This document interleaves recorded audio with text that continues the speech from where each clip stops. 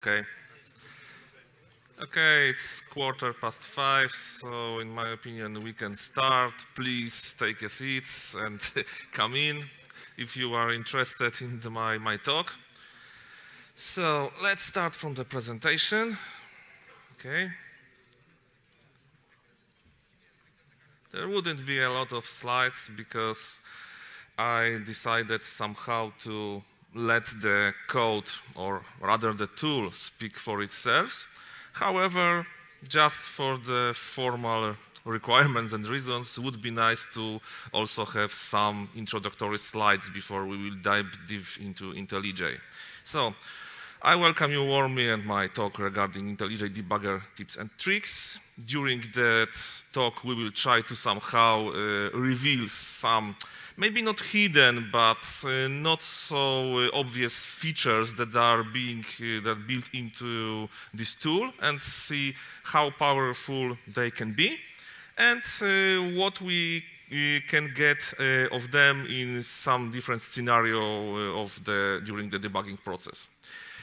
As usual, this good presentation should start from the slide about this speaker. So my name is Marcin Chrost. I work currently as a Java developer and technical lead in JCommerce in Katowice, and also in parallel I'm a technical trainer in Sages in Warsaw. I'm conducting usually workshops from reactive programming, clean code and modern Java, but not only limited to that. In my opinion, this is completely enough regarding my humble person. If you want to somehow get in touch with me, there would be the penultimate slide with the link to my repo that I will be presenting today during the talk. And then just let's go directly to the raw meat, to the debugger. Let's start to present what we can get from it. Okay, so this is probably the last slide I will show. And let's directly go to the IntelliJ because it makes no more sense to present it here. Okay. I need to somehow, I hope that it's somehow visible. I need also to stop the presentation because I have no idea why it is not stopping. Okay. Okay, we are in the IntelliJ. Yeah, I hope so. Okay. This application is a very simple one that is somehow representing something like block. It allows for the users to add some posts, display them, search for the posts, and look for the content of the certain post. It's a very simple one. It's just it's a console application, and I think we can start from the first simple case scenario. But this is one important first thing. If you want to debug the application, let's run it in the debug mode. No, because this is the only way to debug it. If you just run it via this green arrow, you will probably not be able to debug anything. So probably this is the first common mistake we can make when we are using IntelliJ debugger, not starting it at all. And in my opinion, if we run it properly and do not forget about to run it, then this is the halfway to the success, in my opinion. Then we can only get used of some of its features. So let's try to run this application in debug mode.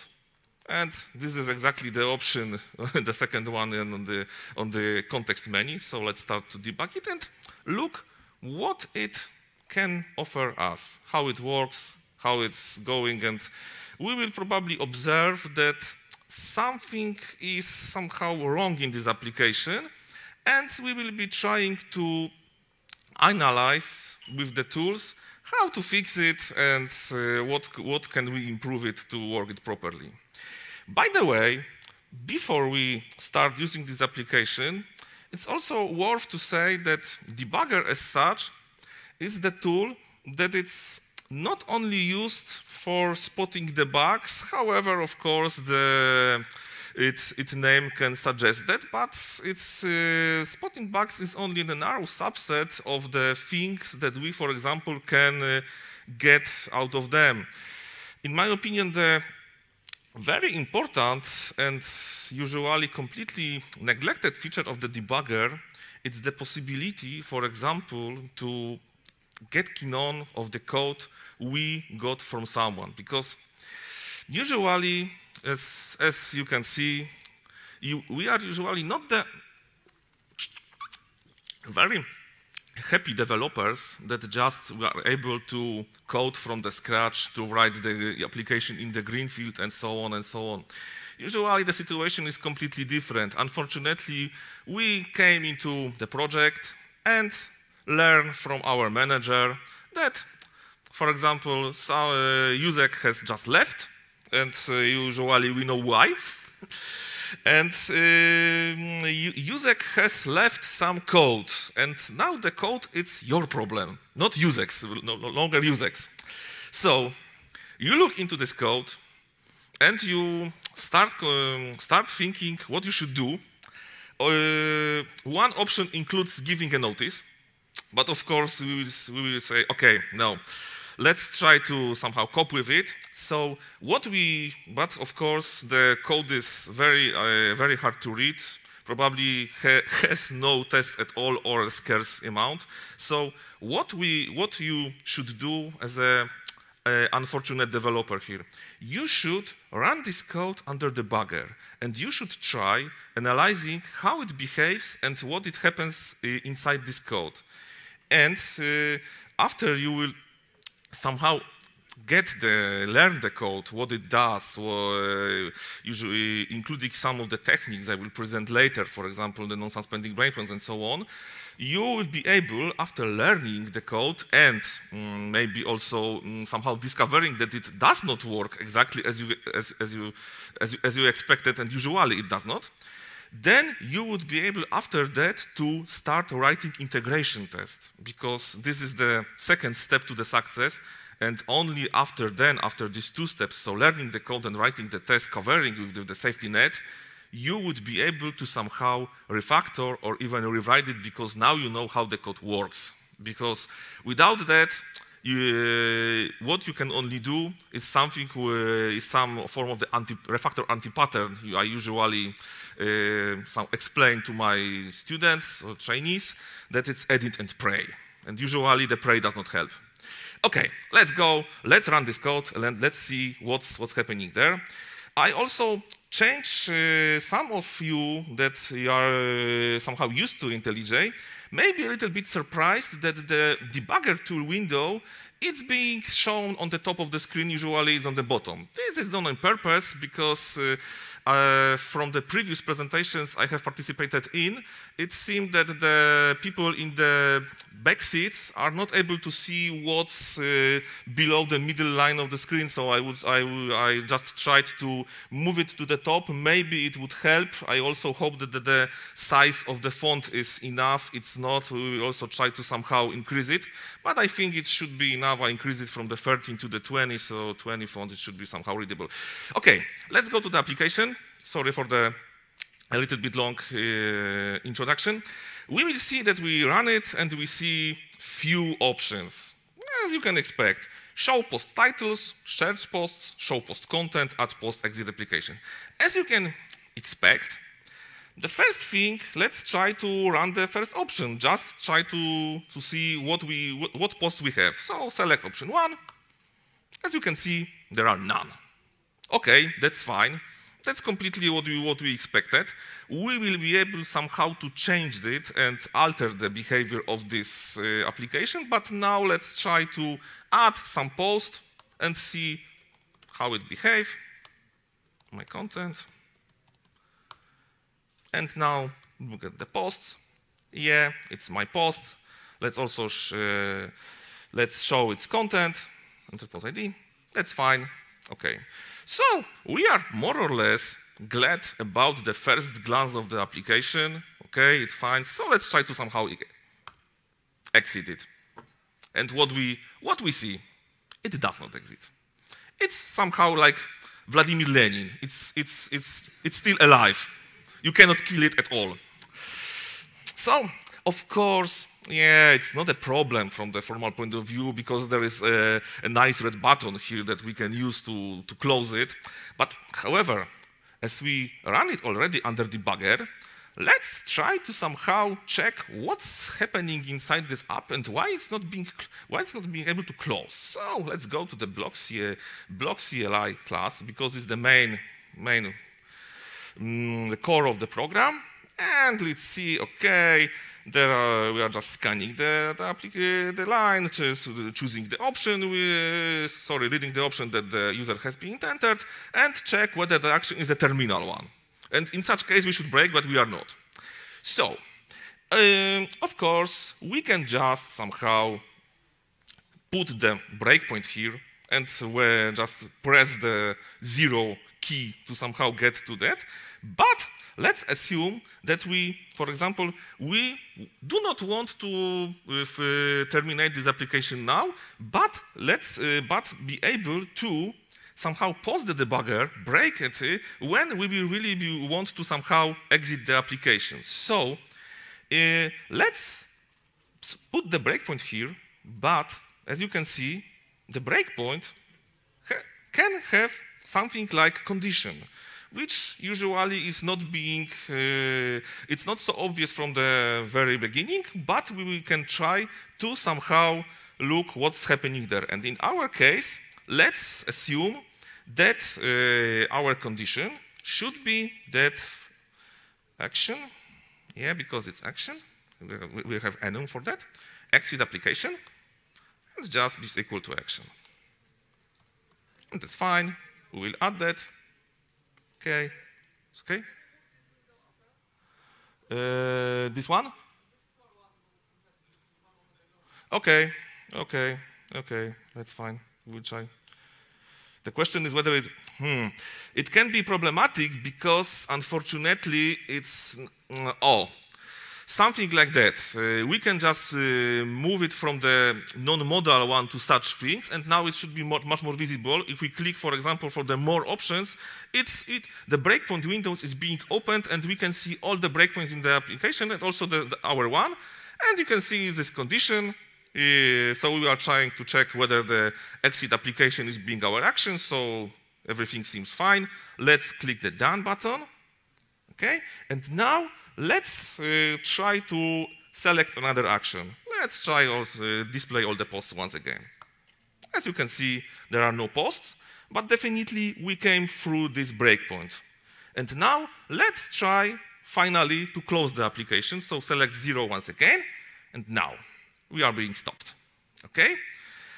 So definitely the action is being parsed properly. We are going to the exit application. However, as you can see, probably there is some problem with that. So let's go one step further to this one and check already what is the result of action is terminal option. Because there is possibility to do that. We can just select this block by mouse and click with Alt and left mouse button. Okay, the question is, will we be able to? Okay, sorry for that. Something is wrong. Let me click once again. Okay, if not, I will just try to add to watch. Should be fine. If not, sorry, not this, but okay. Sorry. Yeah. Finally, because usually on my Mac keyboard I'm not able to find the Alt. But if you click with the Alt keyboard, you can see that the result of this is false. The question is why.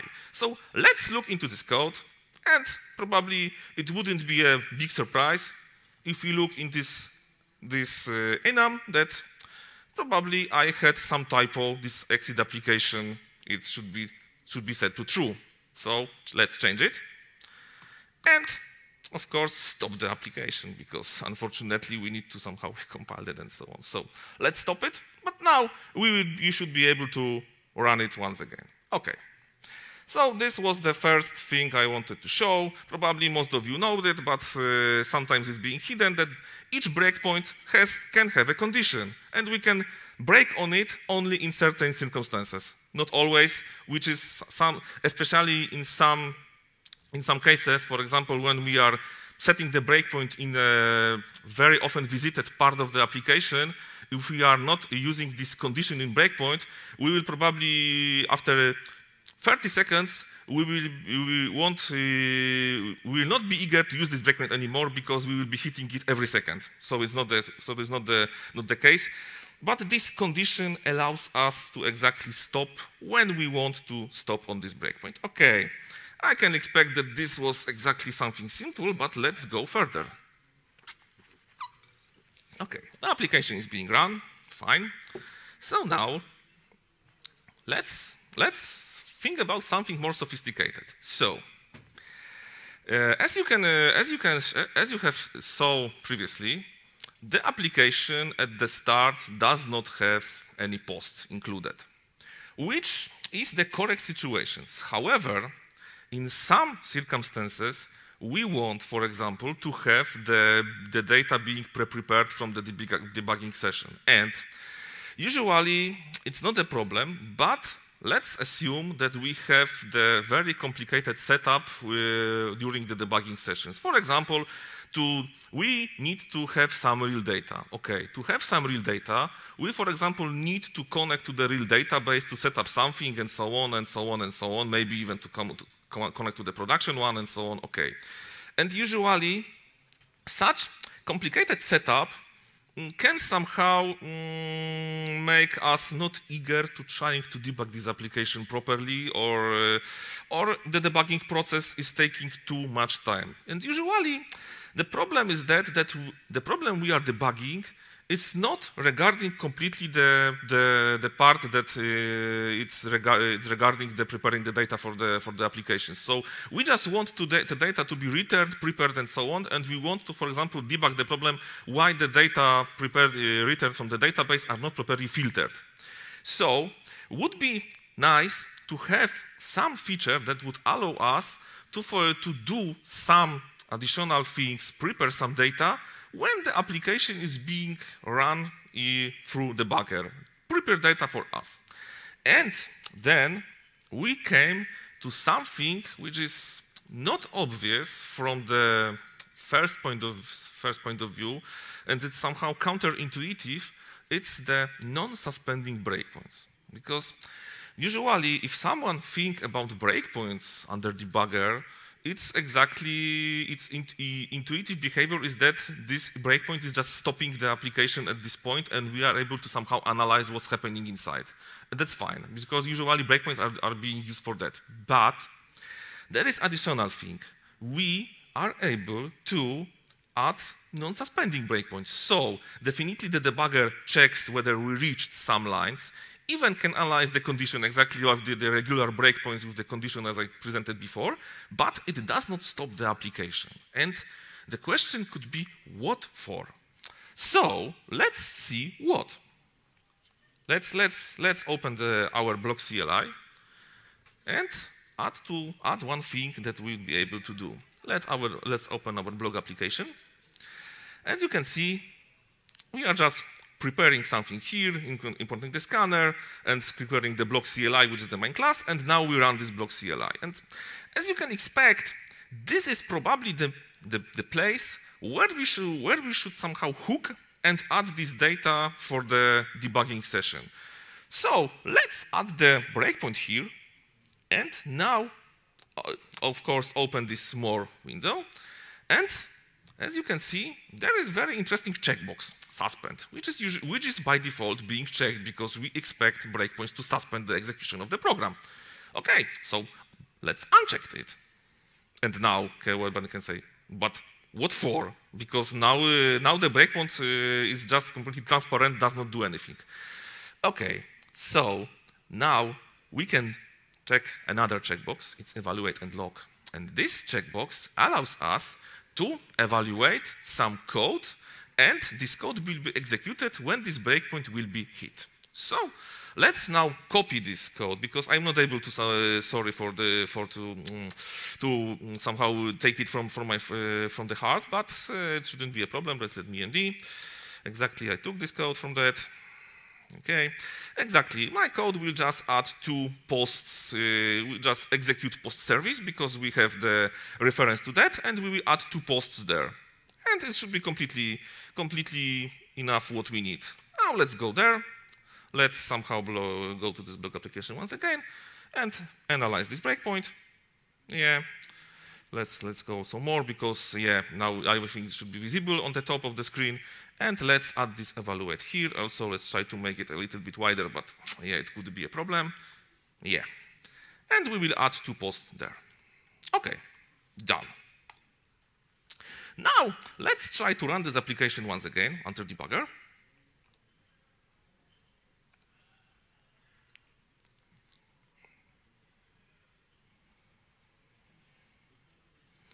And see what happens. Yeah, and now we are able to we have 2 posts inside. We were able to add some data to the program without connecting the external database, honestly speaking, recompiling it, and so on and so on. There is not a problem. And what is more, as you can expect, if we, for example, disable this breakpoint and rerun the application, the data will not be added. So we are able, more or less, to somehow steer the application and check in which scenario we want to use this additional data and so on. And this is the first thing that this not suspending breakpoints allow us to do, but not only the one. Because the second thing you can observe is the question, as you already saw, that this checkbox, evaluate and log, has honestly 2 flavors. The first one was evaluate, and we exactly use it now, but also the log is something that can help us because we are able to log something during the execution of the program. This is a very common scenario. Usually when we are debugging something and something is completely not working in certain area of code, what a usual developer does is to add some extra debugging statements inside the code. Also with some prefix, usually you know which one. Okay, but that's not about it. The problem is that adding these logs can also have some disadvantages. The first one is we need to change the code. So, of course, every change to the code is a risk.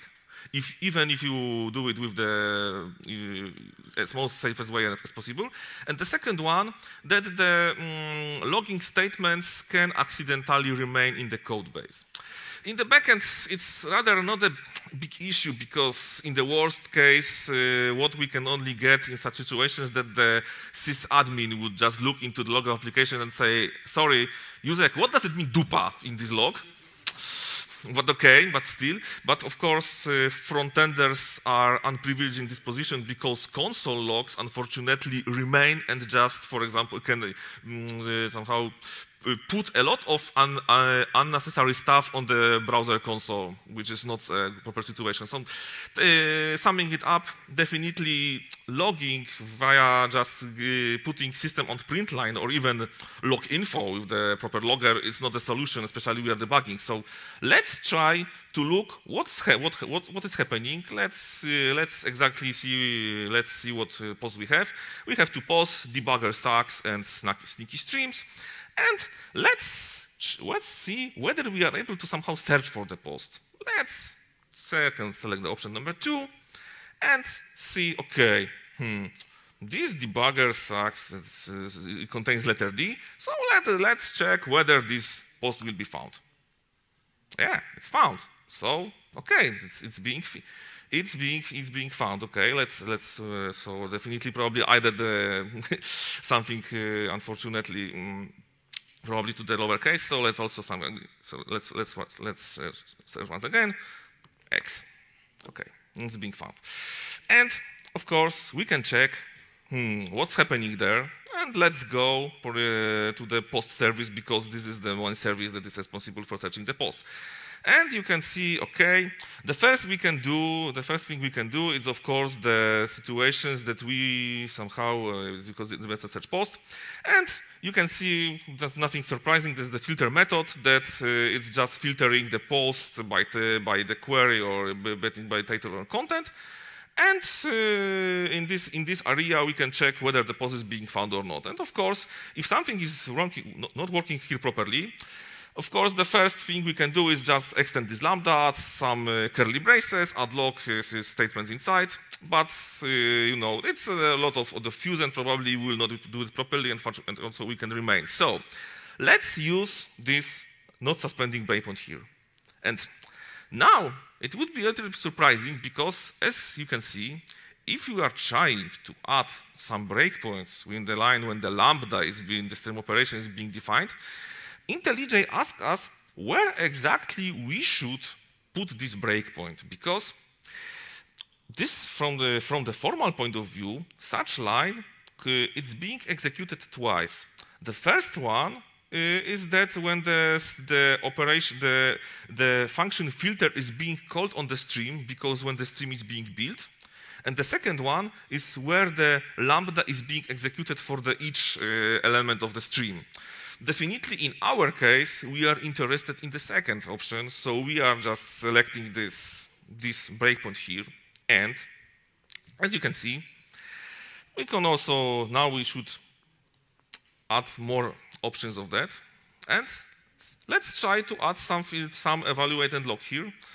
But of course, we can just start from this filter, and this would be for and this should be post.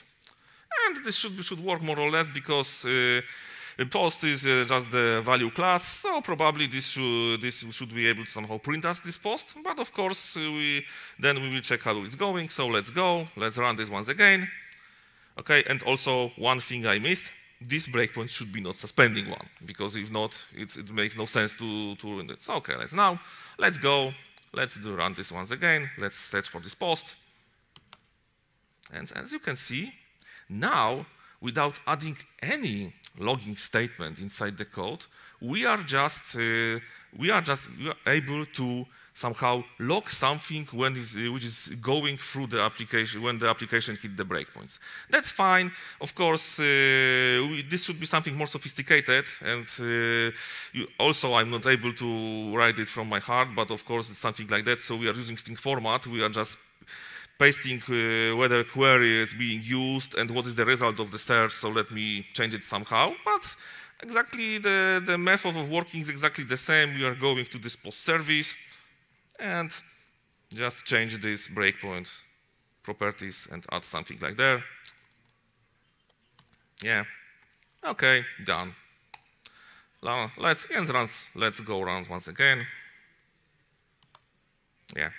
And now you can see that none of these posts are being filtered for each of the results it's false. So definitely, when something is not correctly working with searching for the posts, we are able to somehow check what happens and which posts are being filtered, what was the result, and so on and so on. So we are somehow more or less able to log it. And also, what is nice, we can just switch it on and off with one click of the property. Just uncheck this log, for example, mute this breakpoint, and everything will be turned off.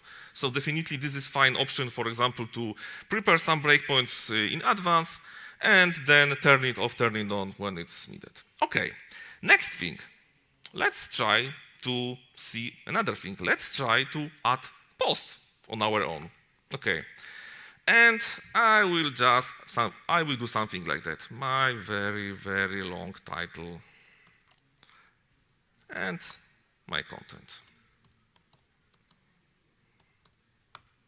Okay. Okay. The question is whether it has been added or not. Let's see that. The post is missing. What happened? What's going on there? And as you can see, such things probably means that there was something, there was some error situations in the code, something was wrong, but we are not able to spot the situations because Yeah, and now is the very, very interesting thing. Let's open the breakpoints once again. As you can see, there is a special kind of breakpoints, the exception ones. With the breakpoints, you are able to catch, spot this, somehow break the execution on the point when exception is being thrown within the code. And what is more, you can, let's also check what kind of class. In such case, I just selected that it should be any exception. And the interesting thing is that also we can decide whether we should, for example, check for code or also for uncode exception. And usually, much more interesting situation is when we are trying to this first select, because the most problems with such errors we can expect is that there is an exception being thrown within the code, but it's being swallowed in one of the layers of the applications, and we are not able to somehow check whether what really happened in there. So let's do not extend its talk. Let's go further and just try to repeat this situation once again. Okay.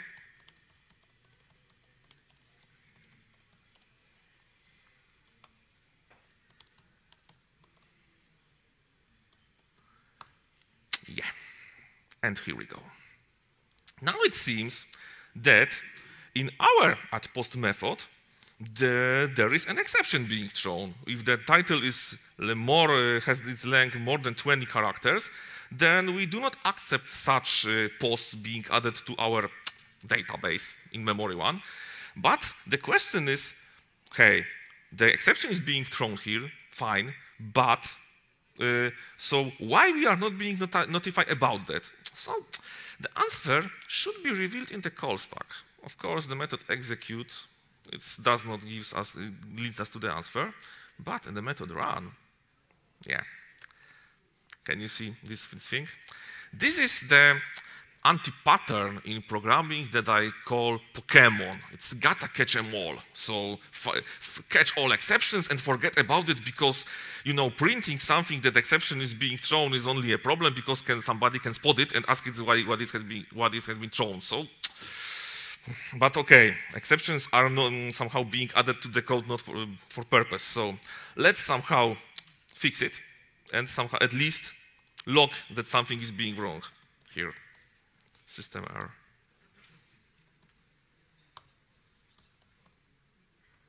Structures. At least now we'll be able to somehow spot such situations in the code. So this exception breakpoint allowed us to find such erroneous situations in this code. Okay. Okay, all these things I presented already. They are somehow about observing the state of the application. Somehow we are behaving as a passive witness. But, of course, debugger, it's much more powerful, and the very important thing to remember is that the debugger not only allows us to watch what happens, but also it allows us to change the flow of the execution of program, of course, to a certain extent, because as you would be able to see in the next few minutes, we cannot do anything because we are somehow limited by the, for example, by the language, but still it is at least so powerful that it allows us to do some certain things. Okay, let's go to the post-service method, and we will try to somehow check what can happen if you are trying, for example, to ask for some posts. Let's put the regular breakpoint here without any certain things, and let's try to run the application and go there.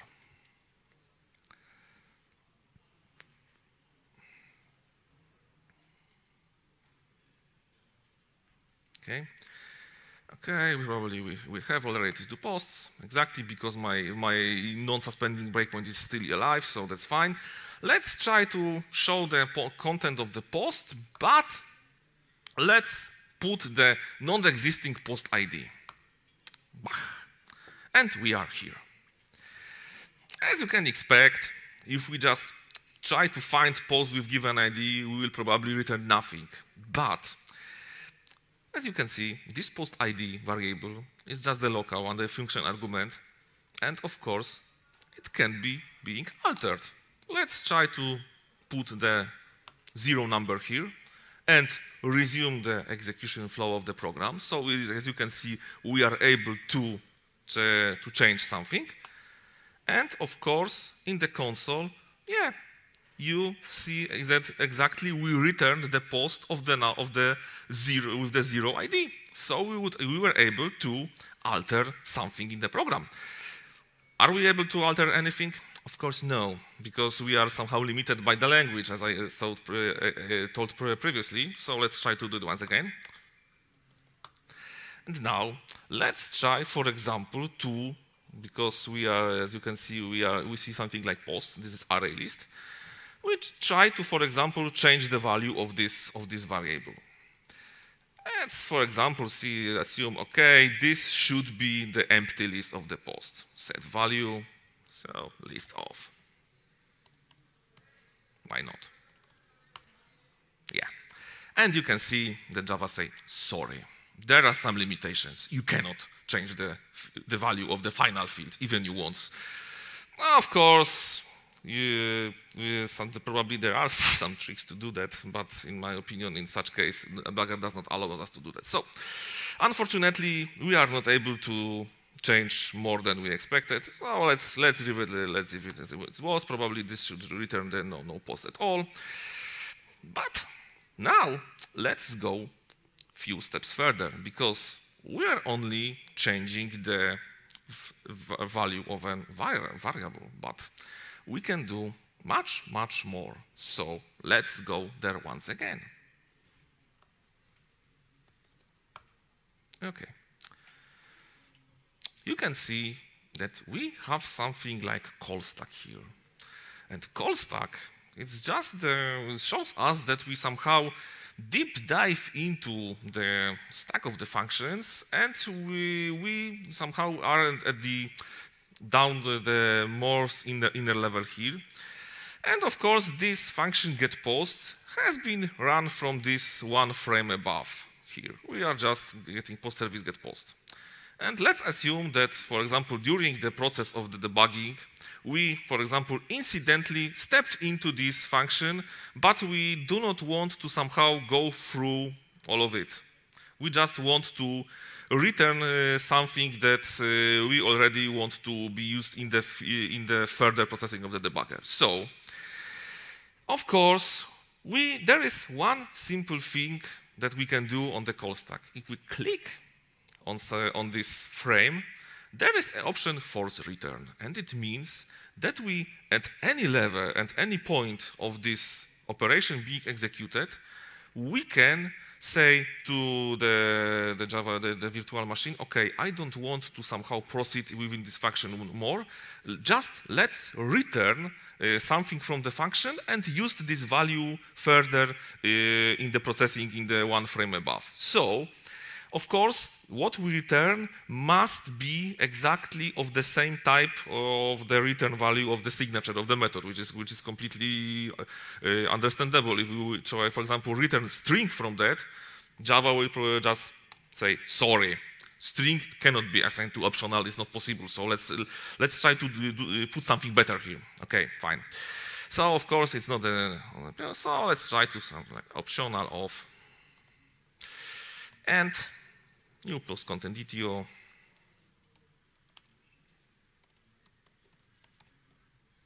And post content DTO, fortunately, it only has, let's also somehow make it bigger. Okay, ha ha ha. Okay. Okay, it's okay, now it should be fine. Okay, okay, now it's, let's close it. 2 enters, unfortunately, tomorrow. Okay, okay. And we just dropped the frame. We return from that. And we are in the, as you can see, we are back on the top one frame upper from this one we can hold. And you can see if we just go one step further, this post content DTO exactly is what we have returned from that function. So if we just altered the execution of the method as such, and in some situations, if we just resume this program, exactly we will see, ha ha ha. So we are able to alter the execution. Of course, it's not only the one of the available options. The next one is something very similar that you can expect from this. It's something that is something very similar. Let's go further. Let's something like that, and in such case we just return something from the function. But we can also decide that okay, we are not able to do anything meaningful here. Probably the post does not exist at all. So let's just throw some exception here. Why not? So select the option throw exception and say something, okay, new exception.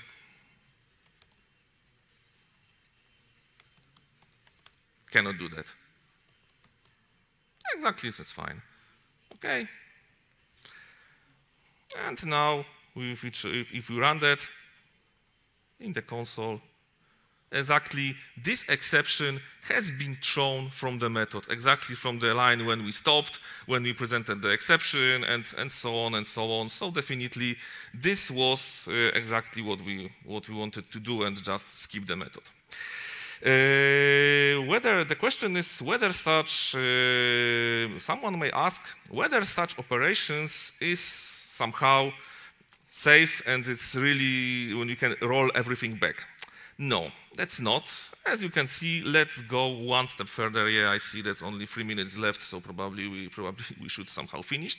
But I think this also would be interesting. So let's go here and go to this post service and let's go to the add post operation. And let's try, okay, set the breakpoint here and run and go through this option. My title, my content. Yeah. And now let's decide, okay, I don't want completely to somehow add this post, so let's try to throw an exception.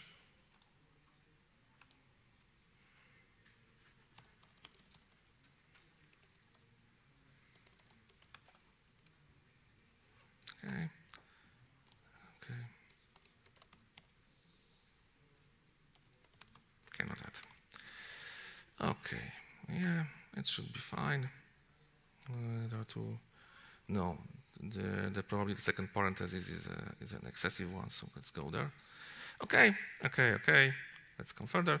Of course, as you can see, the exception had been thrown, but if we look what are our posts, you can see the post has been added, because if the function has done something permanent, for example, let's adding something to our repository or something like that, even if we drop the frame, such things cannot be rolled back through all this stuff. So but even without this, such things are very powerful ones, and in my opinion, gives us a lot of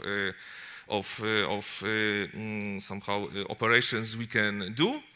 So, in my opinion, there are a lot of methods that we, for example, can use to alter the execution of program, somehow go back from some point of view when we somehow get into during the debugging and so on and so on. And I think that it should help a lot for you all during the debugging of the IntelliJ. Of course, what I have only presented here is the top of an iceberg. Definitely, I can recommend the official IntelliJ, JetBrains movies on YouTube. When they just put into the search bar something like IntelliJ debugger, JetBrains, and you will find 3 parts of the video. Definitely there are much more things, but the 45 minutes lecture is definitely too less to show them all of them. But I think it's a good starting point that I have presented here. Thank you very much. If you want to, let's go back to the presentation. The question is whether I'll be able to do that. Yeah. PowerPoint. Okay. Okay.